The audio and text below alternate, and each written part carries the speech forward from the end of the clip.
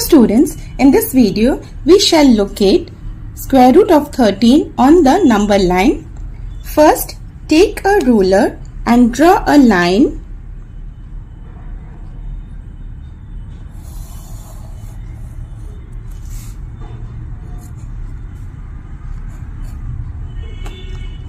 on the number line.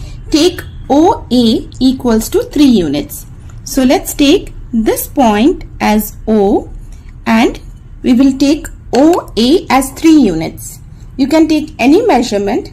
Make sure these 2 points are proper. Okay, I'm taking this much as the unit length and then we will draw 3 units. The metal point here, 1, 2, 3. 2, 3. Label this as A. At point A, draw a perpendicular BA of 2 units.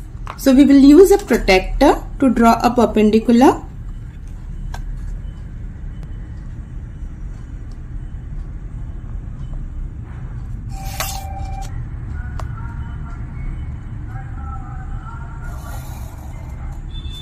This is 90 degrees. Using the same unit length, that is from 0 to 1, we will mark 2 units. 1, 2.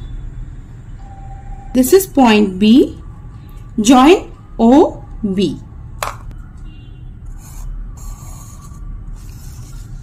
This length is square root of 13. How do we know this?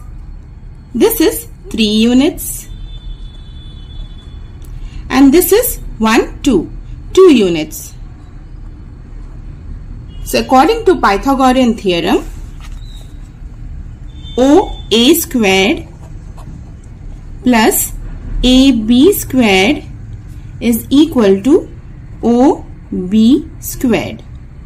3 squared, this is 3 units, plus 2 units, this is OB squared. So 3 into 3 is 9 plus 2 into 2 is 4 equals to OB squared. 9 plus 4 is 13. 13 is equal to OB squared, or OB is equal to 13. Sorry, square root of 13. Using a compass with center O and radius OB, draw an arc which intersects the number line at point C. So,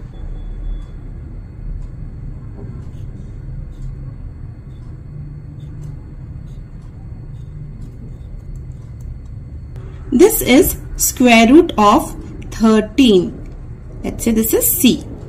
So, OC, this length is square root of 13. Because we have taken OP as the radius and we are cutting an arc here, so this length is also square root of 13. Please note that we can also take OA as 2 units and AB as 3 units and we can draw square root of 13 the same way. That's all for now. See you all in the next video.